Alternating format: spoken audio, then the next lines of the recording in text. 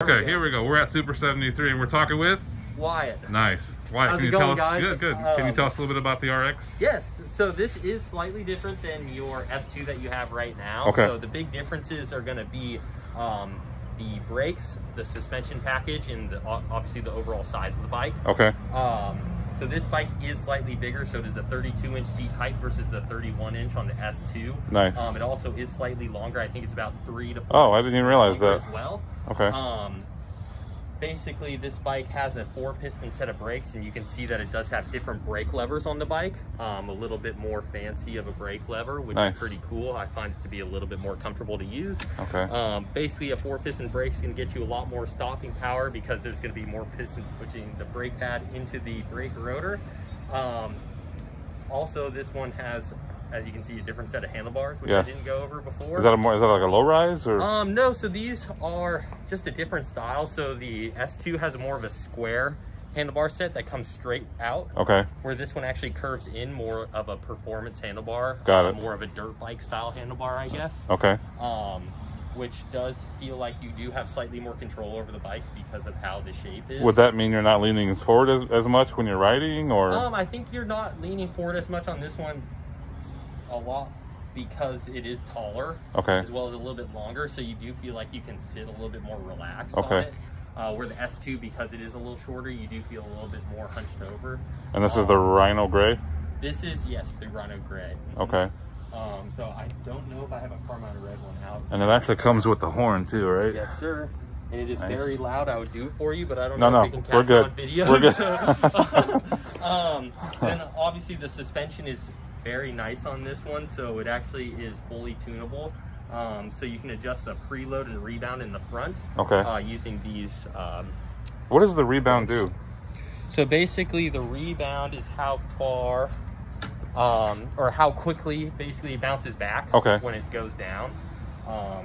And then the preload is basically how low it starts from the start. So, right. Basically, a faster rebound is going to get you a little bit. It's going to feel a little bit softer. Okay. So obviously, it's bouncing back quicker, and then the slower rebound is going to feel a little bit stiffer in comparison. Nice. On the rear, you can adjust the rebound and the compression on this piggyback reservoir right here. So basically, what the piggyback reservoir does. There is a fluid that runs through that coil in the rear suspension.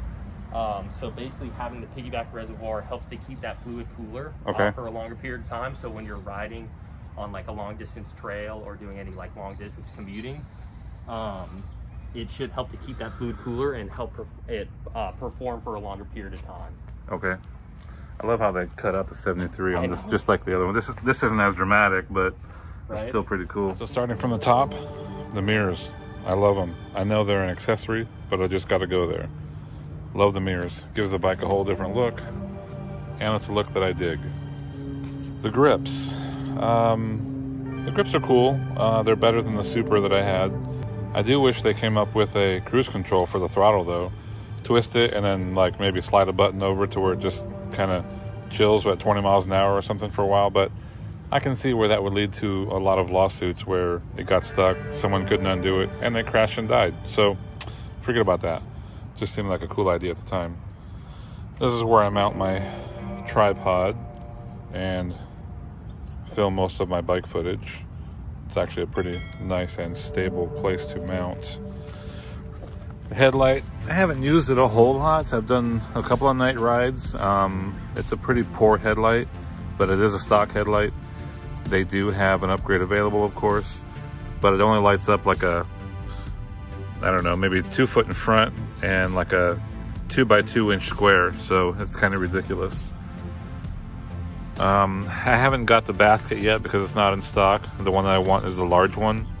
And I plan on mounting that and then having the large pet carrier here for my Boston Terrier. So when that's available, probably weeks and weeks, who knows now with China, I'll get one of those, and then I'll be making some cool videos with the dog. But for now, nothing. The brakes. The brakes on this bike are amazing.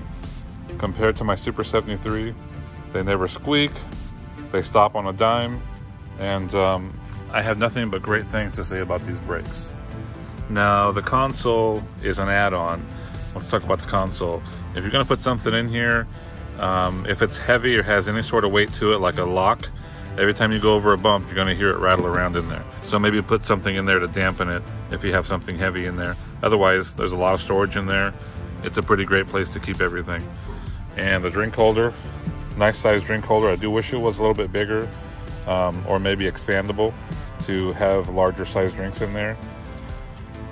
And this, we're gonna call this the phone holder. It needs to be about an inch wider because everybody that I know has larger phones than this. So I just put my tool in here for my mirrors, my little Allen key in there, and put the little strap there to hold it in place. Plus this is a sticky pad. I don't want to put my Allen key in here because it'll just flop around, make a bunch of noise. I just keep it right here so it's always available for me to loosen or tighten up my mirrors.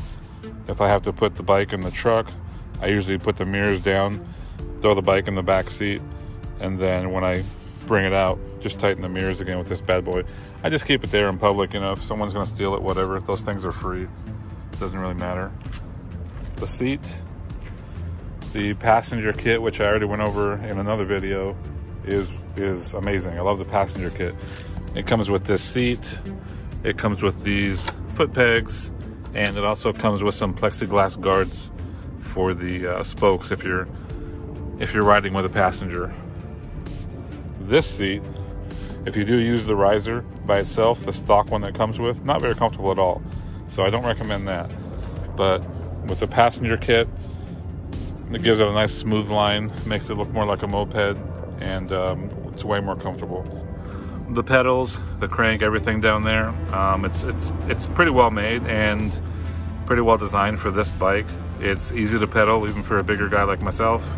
I have no complaints with the pedaling aspect. The kickstand, I didn't like it at first, but now I'm kind of digging it because it's kind of like an old school moped. It's pretty unique. The fenders were an upgrade, but they're kind of cool. They kind of bring the whole bike together. And if you go over water and stuff, you're gonna need some fenders. Otherwise, you're gonna have water or mud up your backside. The battery, I've had no complaints about the battery. The first 3 charges were full 12-hour charges, and they recommend that you do that so that it evens out the cells. I usually charge this bike more often than I have to. I've never run out of a charge yet, which is cool because nobody wants to be stranded with a 0 battery. So all in all, I recommend this bike. It's a great model. I'd love to be able to go a little bit faster when I want to, maybe 25, 30 miles an hour, but that's not what this bike is all about. It's not a speedster. It's more of a utility bike, and I've used it as such. I've used it to get groceries. I've used it to carry some larger items, but like I said, I have to wait till I get that front rack to haul more things and have more fun in that regard. So Red Runner gets 2 thumbs up from me. There's one, there's the other. So you can't really compare the Ariel Grizzly to any of the Rad power bikes, and I'm not trashing Rad power bikes. I had the Rad Runner for quite a few months and I loved it. It's just a different kind of bike. It's a utility bike for cruising, getting groceries, things like that, whereas this Ariel Rider Grizzly version 2 is for hauling ass and having fun.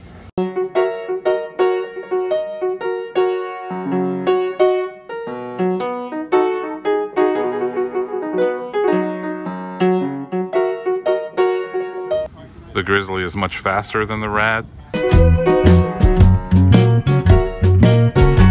It's got premium shocks as part of the dual suspension package. It's got dual 1000 watt hub motors.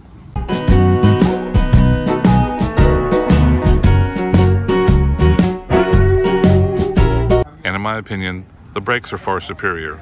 The stock seats aren't very comfortable on either brand. You have to upgrade if you want to be comfortable while you're riding any type of distance. And of course, with the dual batteries, the range is going to be far superior with the Ariel Rider Grizzly. If you have any questions about the Grizzly or any of the Rad Runners, leave comments down below and I'll answer whatever questions I can. If you're in the market for an Ariel Rider or a Rad power bike, check out my description for money-saving links. This bike is just stupid fast. I know I keep saying it, but damn. Going from a Rad Runner to this is ridiculous. It's like a stunt bike. You can get places in half the time now. This bike is no joke. It's a beast. If you're commuting and looking for an e-bike and you can afford one of these bad boys, I highly recommend it.